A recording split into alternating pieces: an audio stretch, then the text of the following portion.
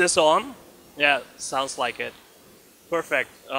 So, welcome to the next open data talk after me figuring out how the presentation actually works. And it's data and the city, using big data to make decisions in the urban space, which is just about the longest title I could possibly fit on one slide.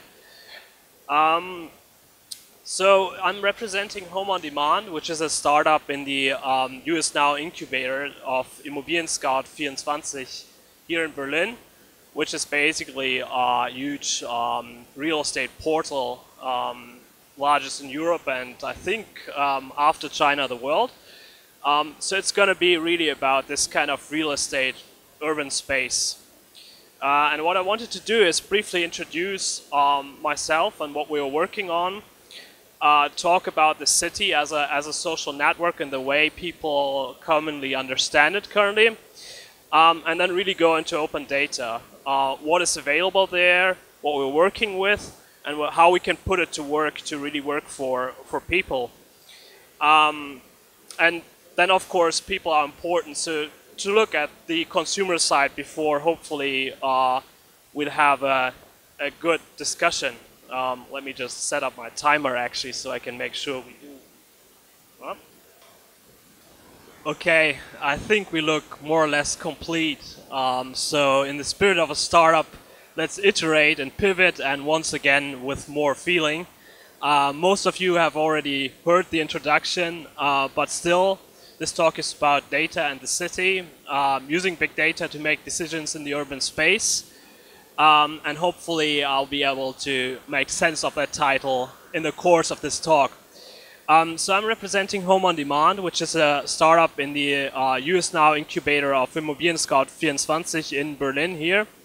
Immobilien Scout 24 is, or 24 if I want to stay in English completely, is one of the largest real estate portals in the world. And they are working with lots of data, and so are we, so it's a good fit. I wanted to introduce myself and our project before talking about a bit about data in the city and how a city is understood and how it should be understood. Perhaps go into open data, what kind of data we are working with, what is actually available.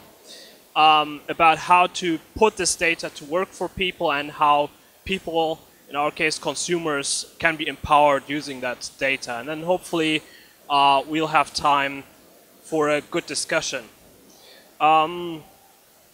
So, a bit about myself. I'm the CTO of Home on Demand, but my background is a bit checkered for someone doing that. I have a bachelor's in sociology, I have a master's in political communication, and now I'm wondering how to keep a database server up and running and how to use instances in the cloud. So that's quite a journey. And if you will, the advantage and disadvantage of that is that I can talk about a lot of things, but I'm also wrong about a lot of things. So in the spirit of open data, part of the discussion is, if you have an idea, if you have something, make sure to tell me where I'm wrong. Now, Home on Demand is a London-based startup and a London-focused startup, and we do recommendations for properties in urban markets. So we try to find you something that really suits what you need, and for that we make sense of the market using open data. And what we try to do is not only, bring up this data in a sense that you don't understand, but you guide you through the process. Now, you can check out the site if you happen to look for a flat in London, but you should keep in mind it's basically currently a technology platform, so don't expect everything to work correctly, exactly like this talk. So I wanted to talk a bit about the city because we think it's an extremely interesting thing to deal with, and most everyone who lives in a city for quite a while will believe that they understand that city. If they look for a place, they think they know what they are doing, But in many cases, they use simple heuristics to get along and make their decisions. And that's something my co-founder realized when he, in a bad way actually, when he forced himself to move this summer to test some of our concepts. So he went to a real estate agent and he had this kind of neighborhood in mind that he liked. And the real estate agent said to him, yeah, that's kind of a nice neighborhood, but there are not, many British people there. And by British people, she of course meant white people. So she already used a fairly dangerous heuristic where she conveyed the sense that if you have a lot of people with an immigration background in a certain part of the city, that's a negative thing. Now, if we look at what the distribution is actually like here, that's white British people in London. If you wanted to live in a neighborhood that is entirely British, entirely white, you would live in the outskirts where most people actually don't want to live for various reasons. And there's a sense that, what she also said is that you should avoid East London because there are many non-British people, by which she meant Pakistanis. And this again is a heuristic that doesn't work on a moral level, but also she doesn't know that. So there are clusters of communities in London that people are not aware of, and they make very general statements that can be quite dangerous, simply because of a lack of understanding. If we look at what she really was getting at, that there are neighborhoods that are more affluent and less affluent, you can see that that has nothing to do with these kind of communities, even though most people I talk to believe that. So East London is indeed a more problematic area, but there are problematic areas across London, and people concentrate this kind of sense in the heuristic saying East London is a problem because of the communities there, which is flat out wrong. If you look at education, something that people also worry about, you see that it's completely spread. So it's already difficult to follow these kind of maps, and that's because a city is a very complex organism. And I'm only showing you a couple of layers where already people have ideas where they believe they understand, when really it is too complex to make sense of in a simple way. For example, also people believe they have to live in the center to get anywhere. And if you look at this map, where what is red is, or violet ideally is places that have great mobility. You do have great mobility in the center, but you also have very decent ways to get to other places outside that extreme center. And most people, interestingly, in London, I'm not sure how it is in Berlin, are simply not aware of that. And the problem is they are not aware that they are not aware of it. They believe they know the city, and they believe that those things hold absolutely true, but they don't. So what we found out is that everything is connected, and that a city is really a network of different layers of information and trade-offs. You might have a place that you like this place, where I put the house icon, which is smaller, that is close to people you like and close to a park, but doesn't have great transportation. Then there might be a place that you really like, but you're worried about the level of crime there, while you like the access to transportation. But it's a trade-off, because you're in the center, you have great transportation, and you have a problem with crime. And so, in a sense, you face those trade-offs, and most people are not fully aware of why those trade-offs exist and whether there are options that go beyond that. So this is kind of the problem we're looking at, the just amount of data that is required, information that is required to understand even the city you live in. And the question is, how can we make sense of it? And in London especially, we work with a lot of really good open data. And that's thanks to a very strong open data movement in the UK that, from my perspective, started with the very early Freedom of Information Act, where really people went and said, you're a department, I don't have to beg, you are required to give me that information. We have that too in Germany since 2005, but in other respects, we are still far behind, as you probably know much better than I do. Since 2010, there's an open government license, partly pushed by the Guardian's Free Our Data movement. And basically, it took this idea to the logical conclusion, saying, we don't only have to ask for data, but if it's collected with our money, it should be available to us as well. Germany is, I think, not quite there yet, but we're catching up. I mean, just look around you and this conference.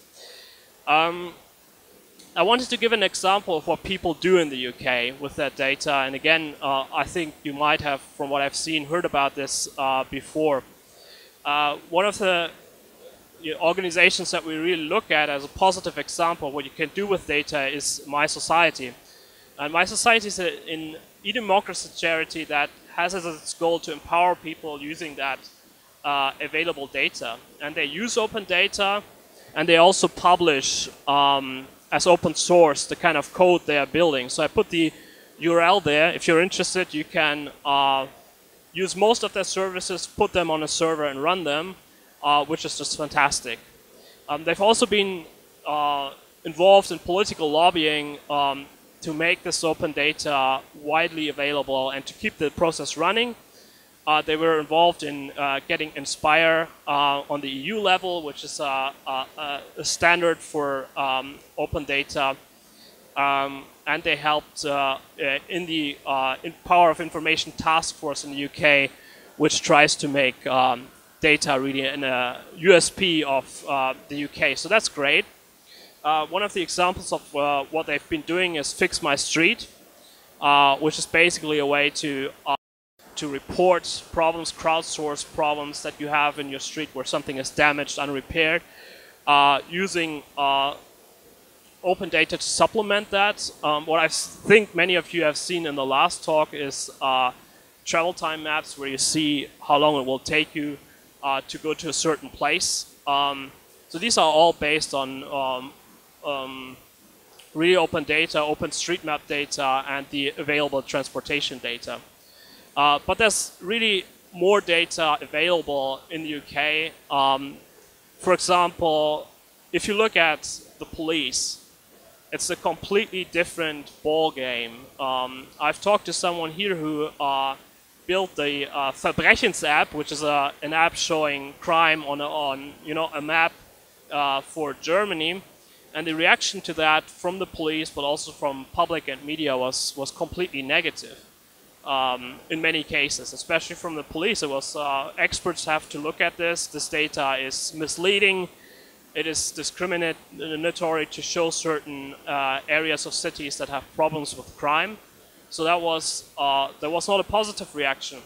In the case of the UK, the police has its own site that does exactly that. So the data we're working with in the UK, looking at crime for you, is every crime at every spot, which officers were involved in dealing with it, and what the outcomes are. So this data is really available. And it's not only available in a sort of hidden sense, but the UK police runs its own website that has 15,000 unique visitors a day, where you can zoom in and find out what your neighborhood looks like and what happened there. There's also noise data, which unfortunately is not completely open. You can access some information, but we would have to buy it. We haven't yet. But this data is at least available in some sort of sense, where they show you the data they use for building permits and other official ways of dealing with noise. And as you can see, it's fairly detailed. So there's a lot of data. There's a lot of data that is not only available in the UK, but also across the world. And one of our greatest data sources is really OpenStreetMap, which I think many of you, again, will be familiar with, but for us it's fantastic because having all that Google Maps has and more at our fingertips and being able to go into that, looking at the data and saying, this is the building there, this is a street, and it's not only a street, but it's a highway. And having, for example, in our case, the location of basically every single tree in London individually, to provide some measurement of saying this neighborhood is green, for example, is entirely fantastic. So We wanted to briefly just look at the data sources that we use for what we are doing. As I said, first and foremost, there's OpenStreetMap data. We use market data, really the properties that are available, which of course is not necessarily open source, but we crawl a lot of data and we got a very firm legal opinion that that's fine. We use transit data, but I think you just had a good discussion about the problems in Germany. It's quite freely available in the UK. We use the crime data I talked about. We will use the noise data, although again, it's not really open source or open data. And we use demographic data that I think is far more detailed than anything that you can get in Germany at the moment, but some of it you can get, at least for Berlin, and we believe there are some substitutes that you can do. For example, I talked about the Verbrechens app, which emulates some of the functionality of this crime data. So if you ask me if something like we do in the UK can be done in Berlin, if you can try to understand the city at this point, with the open data that is available in Germany, my answer would be it's a bit harder, but I think it can be done. So you shouldn't limit your thinking, even though Germany is a bit behind in this respect. Now what we found is the really hard part is making sense of this data, and that's a process we're still in. And I think it's important, and I get back to that, that using open data in the sense of just showing you tables doesn't work for most people. So you have to kind of make sense of this data and build models for it. What is safe? We looked at Westminster, which is kind of a party area. And if you take the pure open data, the pure crime data that we have, and you map it and you compare it to other parts of the city, it looks like a war zone because people get beaten up after going to a club, there's drug use, and so on. But that's not the reality of people's lives. They go there on a weekday, during the day, and it's a safe neighborhood. So people were very confused when we showed them the kind of raw data. And I think that's a great takeaway, that it has to make sense. It has to be building a model of human understanding on top of the data that is available. Just having the data is not enough. And what we also found is that averages don't work. What is safe for me is maybe not safe for you. So having this human component, going a bit beyond the pure data and personalizing it was extremely important for us. And also, it's very difficult. I showed you the city so far, having those judgments. Some of them are completely non-linear. So you want to be close to street, but you don't want to be too close.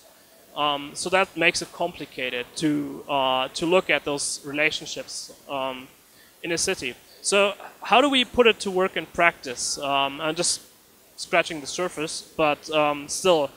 Our first step that we found is that we can use open data to help people understand their needs. Because the primary problem is that when people start looking for a place, they have some idea, but they don't really know what's out there. They use the kind of heuristics that I touched upon when I talked about the city, often wrong.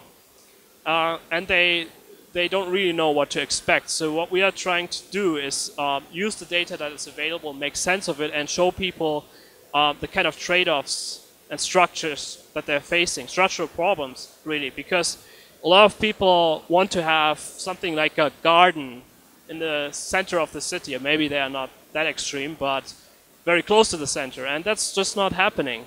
And if you tell someone that and you give them the data to work with that, they understand that, and they're okay with that. But what they're currently doing is they're using a standard property search, and they keep searching, keep getting disappointed until they finally figure it out. And we think by making the market more transparent and showing those trade-offs, we can make that process more efficient, more transparent, and we can give people a chance to not narrowed down to a neighborhood. Because what people often do is they end up looking around the place they already know, or they miss a lot of things along the way. And we try to help them shape their needs in a way that works. And then, of course, the next important step is actually helping them find a place. So people are overwhelmed by the kind of data that is already the market data. So just knowing what kind of properties are there, you can't go through all of them. So if there's a standardized process to look through them for you, that is something most people find incredibly helpful. What we need is really, well, the market data, and what we also need is people's preferences. So what we do is we really ask a quiz. If you have a laptop, you can check it out on homeondemand.co.uk. The URL I showed. So basically, you describe what you're looking for. We save that information. We compare it against what's available on the market. We make sense of it using our understanding of the city, and then we give you recommendations. And that's really the core of what we're doing, is using that understanding of the city that we have to people's advantage. The kind of infrastructure we're using is luckily in the cloud, which makes my life a little easier. So we use AWS, Amazon Web Services for scalability. We use Postgres databases. If you're ever doing something with geodata, I advise you to give Postgres a try, because it's really great. And we use Django, which is a web framework for Python, which is a programming language that really allows rapid development. And of course, we'll use a lot of stuff in the jQuery area for the front end. So I'm just briefly going through that for anyone who is interested in that kind of stuff. And if you have any questions about how that works, talk to me. But the core of it is that if you're working with this much data, you have to start thinking about those principles. And I sure had, having no background in that before. And that's important. But what I think we figured out is that what's even more important than having the data, what's more important than processing the data and having a technical infrastructure and being all happy with that, is to really think of open data from the perspective of the consumer, or of the user. Consumer is a commercial term and doesn't have to be. In many cases, it shouldn't be, as my society shows, but it has to start from a need. If you think about open data, and many people, and we did, is as something that is great because it's there and we have all this data and now we have to do something with it. That's dangerous because maybe people don't want it. So I wanted to talk a bit, and in a bit more detail, since I have a bit more time, about the consumer side of open data. And I wanted to kind of give a bit of a cautionary tale, because we started at the wrong end and we thought about how to make this whole thing as complicated and complex and powerful as possible. And when we started, we built a concept where you could kind of enter open text. So you could say, I want be next to a tube line in the center of the city, or have something really safe and green in the outskirts. So you could really just kind of Google, type in what you want, and it would process this into some kind of structure that said, I want to include these things, and I want to exclude these things. And this is also already a simplified version of what we used. And we were very proud of that, because it really used data and the open data that we had to the max.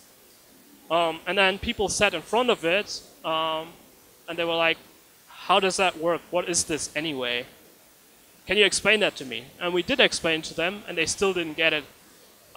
So that was the point at which we started to really look beyond the data angle. Because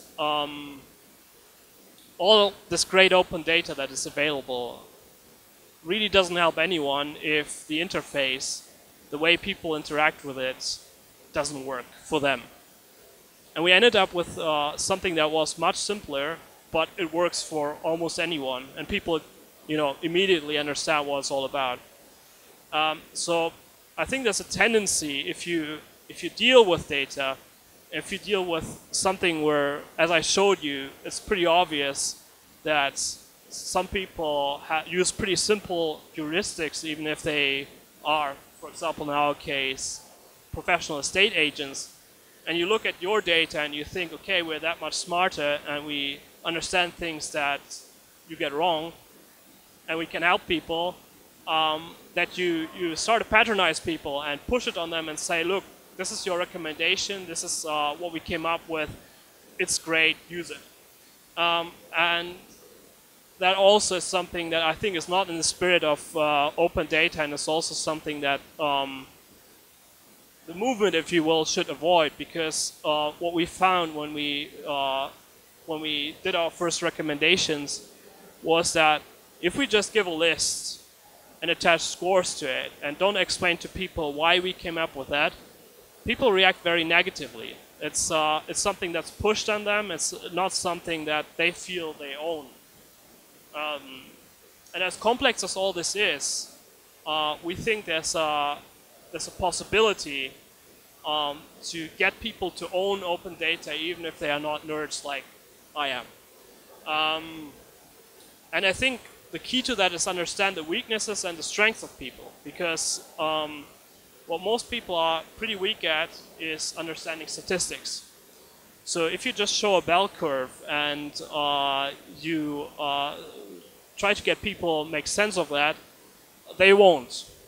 It's something that doesn't work for most people. If you show an interface that works, they kind of understand it. So the solution in our case was to repackage data to be kind of understandable and kind of actionable.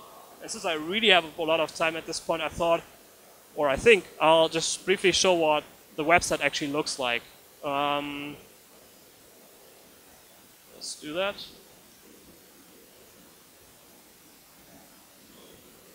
So what we found is it matters to get people interested in this. We had a beginning, I hope it shows correctly, that was very, very data driven, and the users we had and the users we tested it with, they really didn't connect with it because it had no emotional value. It was pure data. Once we started to turn into something that is fun and that is visible and visual and has a decent design, people started to connect to the data in a completely different way. They started to see the benefit that it would hold for them. You saw kind of our failed project where we just had this kind of Windows-like window structure with floating windows and lots of things that people didn't understand. We, in the end, reverted to something that's very straightforward, which is just a questionnaire, if you will, but one that we try to give a better design. And we are asking those questions, and we're not asking, we're not narrowing down. We don't say, there are only 50 properties that match your criteria, but we try on an emotional level to get what you really want, and then make those recommendations and describe what those recommendations are based on. So when I do this, what happens here with those points has absolutely no effect on your registration, but flat out doubles the amount of information people put in. So it has no function whatsoever, but gamifying it just a little bit made a huge difference. So people can describe in broad terms where they want to live. We realized very quickly that asking the questions is extremely powerful, because we used to give people a kind of throwback to what we had before, the opportunity to add as many neighborhoods as they like. And most people really added exactly one, exactly like they would in a traditional search on Immobilien Scout or the English equivalents. So we started asking in broader terms what would be kind of acceptable to you. And people are happy with that. They put in broad areas that they are interested in, and then they put some cherries on top and say these kind of neighborhoods I would love to live in, if possible. So that already changes completely the way people interact, and it's not a technology problem, it's really an interface problem.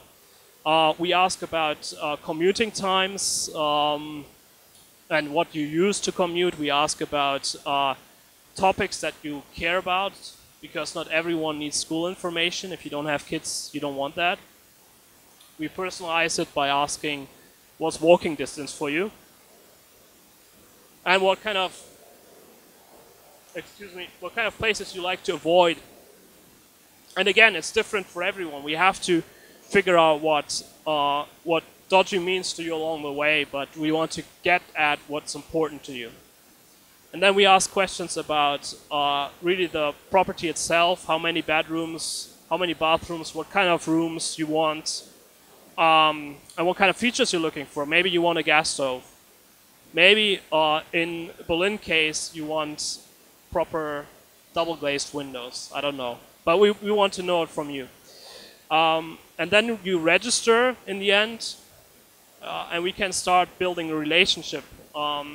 And what we do is every day you will get property recommendations. We're experimenting with this. It's not really done.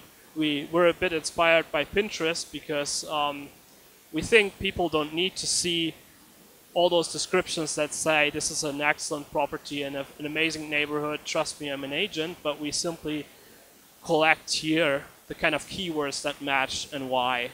So what's highlighted there is my personal preference. I would like to live in a modern apartment, and if at all possible, I'd like a garden, even though I know that's not realistic in London at all. But the system can tell me that. So this is kind of what we came up with after dealing with all those kind of data-driven problems. We also realized that no matter how good our algorithm will be in the end, we will not be able to make every recommendation great. So if we get to 90%, I'm very happy, but what will happen is automatically you will have some recommendations that are complete crap. And then it's the question, how do you deal with that? Do you say, okay, I'm going to hire more developers, so I make the model much more complex, and maybe I gain another percent here and there, and maybe I get it to 95%? Or do you just say, okay, we know there's a problem, we know we will never be perfect, but we involve you as the user in this process, and we realize that's something people really want. So just throwing back to this kind of question of patronizing or involving the user, where the interface plays a huge role, to say, even though we own this data, even though we work with this data and we give this data to you, you're still part of the process. And I think that's something that was quite important for us, to move beyond this, where you say, oh, big data, in our case, using a lot of open data, is just something prescriptive. And we want to use this data to build relationships on this, basis of respect, to say, first of all, we don't make statistical, assumptions about you that are based on averages. We personalize it. Just because, the average person likes gardens, you don't have to. If you're registered, you tell us what you want. We don't infer everything, even though we could. And we get to know you as a person. We show you cause and effect. So if you tell us that recommendation was crap, we need to be able to show nothing like that again to you. And we need to accept that you know better what you want than we do. I was at an interesting conference with Telecom, which owns Immobilien Scout, last week. And they talked a bit about how they can use data to evaluate their customers and make inferences about their customers. And at some point, I just said, why don't you just ask them? They will answer. So there's limits to this kind of data-driven approach. And there's ways to make it work in a kind of cooperative setting, which I think is important. And by doing that, instead of just telling them something and they walk away happy or unhappy, you can use this data to build relationships. It's very early, but I think I'll just open for discussion.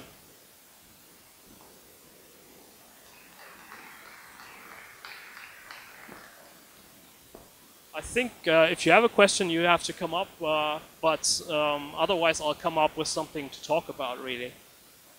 So hurry.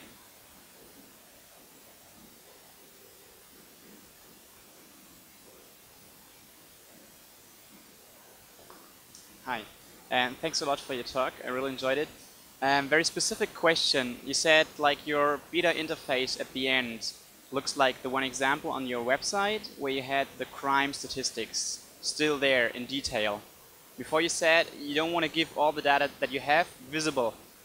There was something like 20 people beaten up here, 3 cars damaged, kind of stuff like that. Have you thought about, just from the user perspective, turn that positive? Like very safe environment, etc., etc.? I think that's a great question, because if you actually look at the, I'm going to show you so you know what we've been talking about here. If you look at this, there you have crime. First of all, it has a gun, which totally doesn't work for anyone. And it just dumps the data on you. So it just tells you exactly in a 15-minute walking radius what went wrong in the last month in your neighborhood. And I can tell you with some certainty that completely doesn't work for anyone.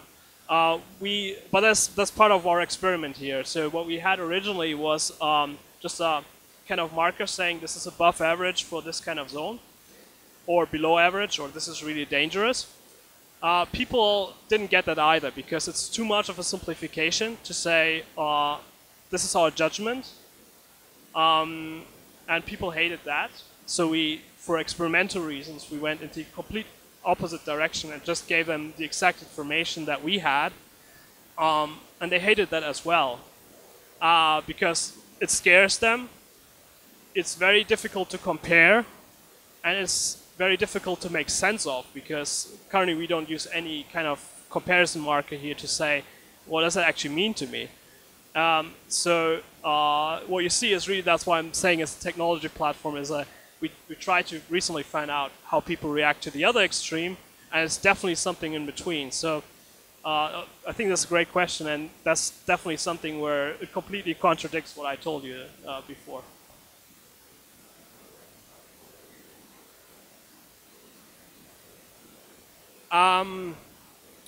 I mean, first of all, I mean, it's part of things that we still need to figure out, but there are ways to combine human judgment with this. So what we tested, but not in this version, is to use statistics for most of the parts and use judgment for others. So most of the crime in London is in a fairly reasonable range, so you can say this is more dangerous than that. But there are outliers, like I talked about Westminster, that have those party areas. And if you if you simply attach a label to it saying, yeah, this looks really high, but you know, this is the background why it is high, people reacted in our tests fairly positively to that. So I think what really helps is a quick sum up sentence, if you will, even to say, this is because it's that, but take it with a grain of salt, it's just weekends. So there's a human factor, I think, that goes beyond just those pure statistics. Do you have a more?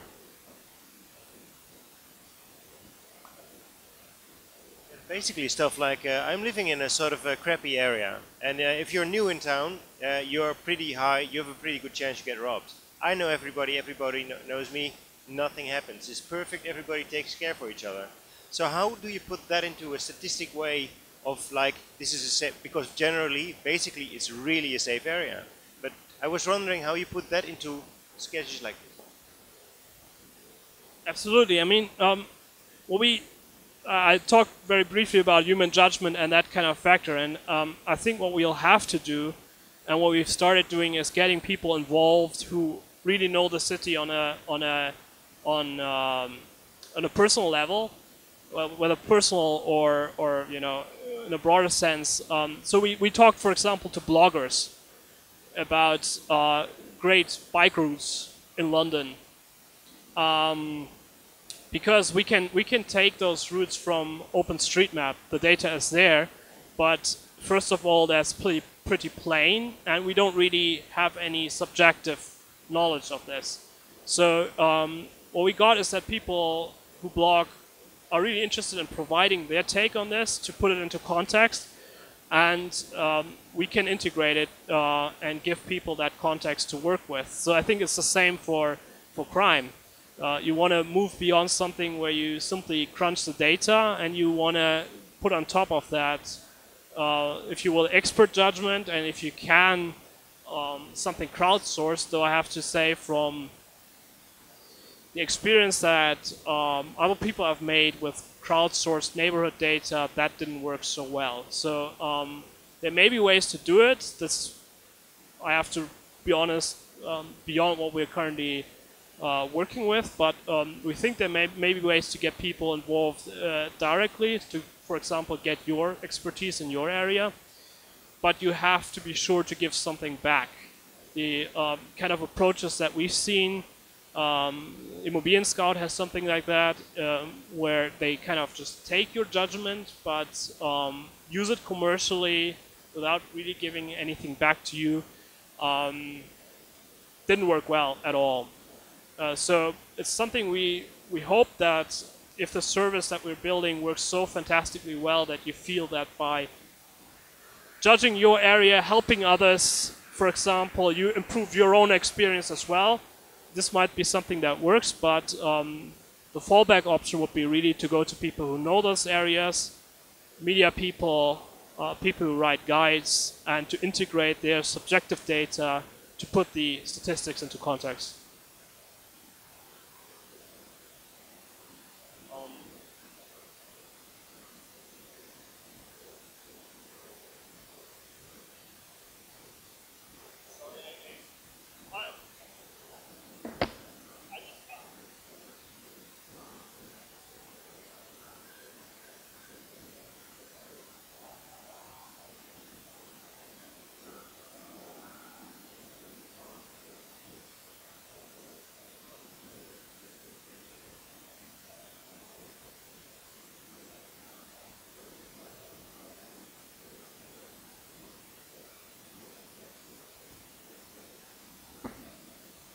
So the question was why I refer to crunching data instead of, say, cracking it, and that is just a terminology I'm aware of, but it has no, you know, deeper meaning. I mean, what we're doing in practice and what we have to do, what it means in practice, is not using that kind of raw data like the crime numbers, absolute numbers, but to build a model around it that makes sense of it. And for me, that's crunching data, but for other people, it might be model building. So it's just a term.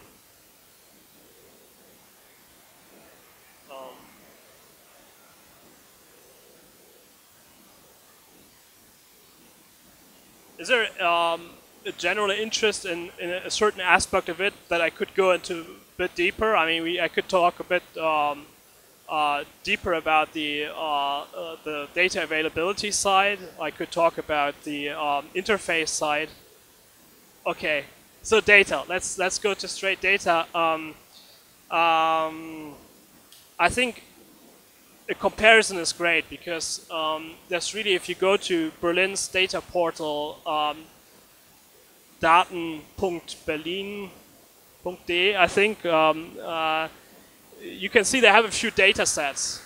But if you go to the UK and if you look what is available there, also beyond the focus of what I presented, because it's that's the data we use, it's fantastic. So what they do is, if you have a local council, and you do, of course, that spends money beyond, I think, £250, they put that on the internet. So you can look at your local council and you can get full lists of what they spend their money on. You can get the kind of medication that doctors prescribe in their general practices within the health service of the UK, the NHS. So you have 9,000 data sets on data.gov.uk that you can work with. So it is a difference to what is available in Germany simply because they are required to open this data, and they do open that data. It's a matter of what you're trying to do. My feeling is, looking at that data, is that if you want to do something in the health sector, that's fantastic. If you want to do something like we do with geodata, understanding neighborhoods, understanding the urban environment, that's fantastic too, because there's a lot of data that I've not been talking about that we don't currently use. They have data on how much of a certain neighborhood is taken up by factories, by concrete, how much of it is lakes and seas. They have pollution. They have amazing demographic data about the kind of people that live around your place, what kind of jobs they have. Is it an academic? Do they work in retail? All this data is at least on the neighborhood level or on a sub-neighborhood level available. And actually, one of the discussions I had at the telecom conference is that I presented this and I talked about how great it is to have this data. And someone working quite high up in telecom turned to me and said, yeah, but is it really that great? Because I fear for my privacy. So I think, this might not be a forum where we disagree much, but I think one in Germany still exists, and I don't want to dismiss it out of hand. If you look at the kind of situation that Google Maps is facing, is that, yes, this much data is available, but the question is, culturally, do people feel that's appropriate? Is that something that people feel comfortable with? I talked about how we are moving in this direction, where we might approach data.gov.uk, but I'm still not entirely sure if that's something that can work in Germany.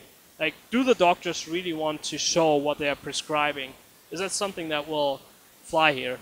And I know, show of hands, who thinks that there's something as too much open data? Yeah, I figured. Okay, so maybe just giving briefly my assessment of the direction that we're going in, because as you've seen, I'm quite interested in the political sphere as well.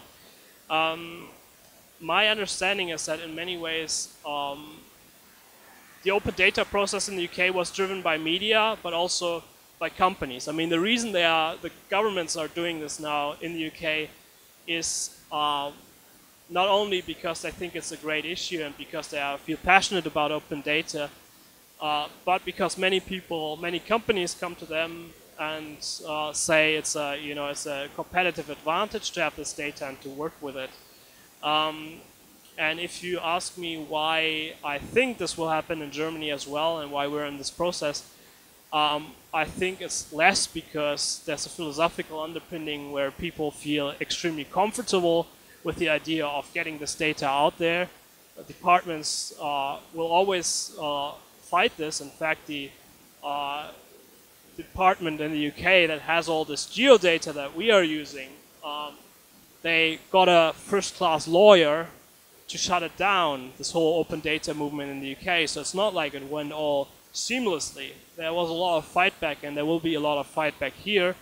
But I think what drives the process in the end is really, the desire to have a competitive advantage. And if it shows in the UK, and we're part of that, that it is a competitive advantage to have access to this data, it will happen here out of necessity and not out of goodwill. And I think it would be right for the open data movement to look at this aspect and not only lobby in the sense of it's the democratic way to do it, but also to just practically go out there and say, if you want to have growth in technology, this is what needs to be done. And hopefully, as half German startup, we can be part of it in that sense, that we give back in many ways, but in this way as well, of saying this is something that you can make money with, and this is why it's a good idea.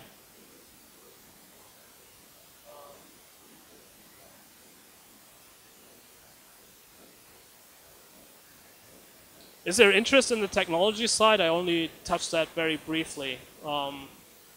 Or is there, I think you had, do you have maybe specific questions about the data that is available in the UK?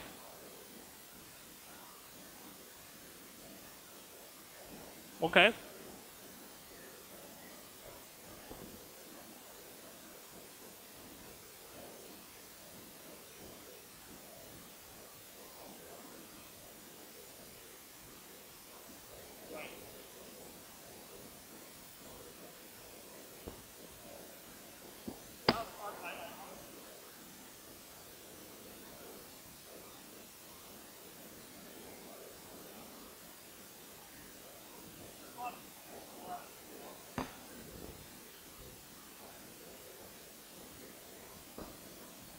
I was interested in how many other organizations than the police putting effort in transferring Excel data into maps. Well, the question about maps, there are a lot of efforts, especially from startups, to put stuff on maps. I mean, this is especially true for the real estate sector, where I mean, we are fairly non-map based, but there are a lot of real estate startups that start with a map exclusively. The only government department that I'm aware of that uses like a completely map-centric approach, like the police.uk website, is in fact, you know, the police itself. It might make less sense for the NHS, apart from finding your local doctor, to put this information on in a very geo-focused way. So I think you know, the map vision is more part of the private sector in the UK that at least I'm aware of than public. So, but you should check out the police website, because it's a fantastic way of evaluating neighborhoods, and it's a fantastic example for the police here. I mean, that's what they should do. And there are German versions that do it in a similar way. I think in a more general sense, when it comes to maps, we started off, in fact, with something that was a big map with, you know, kind of showing all the data that we had on this map. And that's very fancy, and lots of people get a good positive reaction on the first time they look at it. But what we found is that people have extreme difficulties looking at small differences in color if you map in a kind of heat map fashion on such a map. So that's why we kind of turned away from that, and I suspect that's why many other data providers in the UK, for example the NHS, don't use a map-based approach, because some data really doesn't fit there so well, especially when it gets complicated. I mean,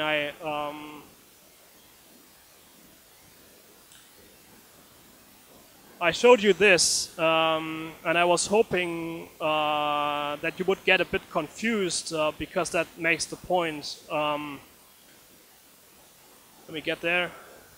This is even worse, but when I would tell you to tell me what the neighborhoods with best education are, and those are the darker ones here, it just gets very difficult to figure out. Spread across the town, there are certain clusters, but what we realized when we did exactly this kind of thing with our data is that it doesn't work. Certain stuff doesn't work, which, I mean, it's basically the interface question, right? Just having this kind of data is good.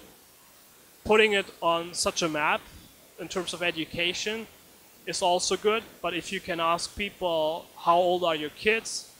What kind of schools are you looking for? What kind of subjects matter to you? And then you give them a detailed output.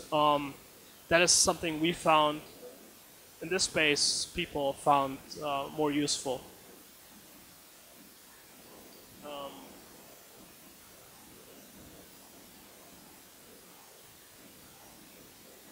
So okay, I take it there are no other questions. I'll bang on just 2 more minutes about the interface thing, because that was really our takeaway, and it's such a conference that is really focusing on data. I just wanted to drive this point home because it was so important to us. People didn't even get to the things that we found important because they were completely turned off by the interface. So, I mean, what you want to do is have interactivity. If you want to show a map, you should show a map where people can click on things, where people can interact with these things, and where people can see a result of their interest, narrowing down the data, working with the data. I think even the police.uk website, which is generally fantastic,